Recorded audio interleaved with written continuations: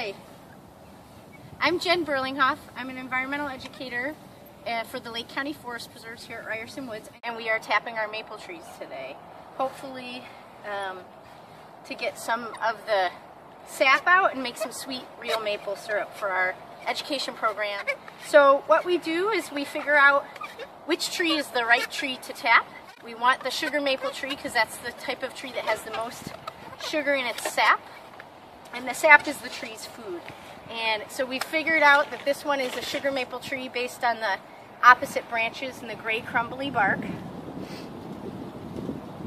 And then we find a good spot on the tree to drill in about 1 inch until we get to the layer of the tree where the sap is coming up.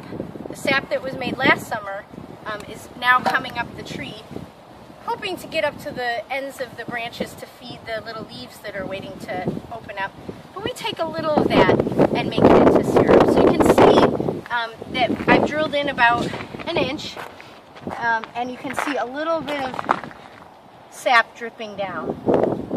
So when the nights fall below freezing and the days are warm and above freezing, today's about 40 degrees, the sap will start running. This is called the sap running. And we want to capture that, so we grab a spile, and it's just a little metal spout that has a hole on the bottom and a hook, and we tap that into the tree, and there it comes. And then we hang a bucket, and we wait until all that sap fills up this bucket. It takes a while, but some days on a warm day you can see it's dripping kind of like a leaky faucet.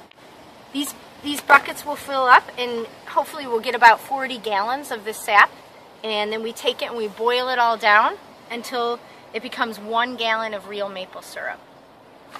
We make sure to put a top on here so we don't get extra water in the bucket when it rains or snows, because that's just going to make it for a longer process to turn the sap that's 3% sugar into the syrup that's 66% sugar. So now we just wait.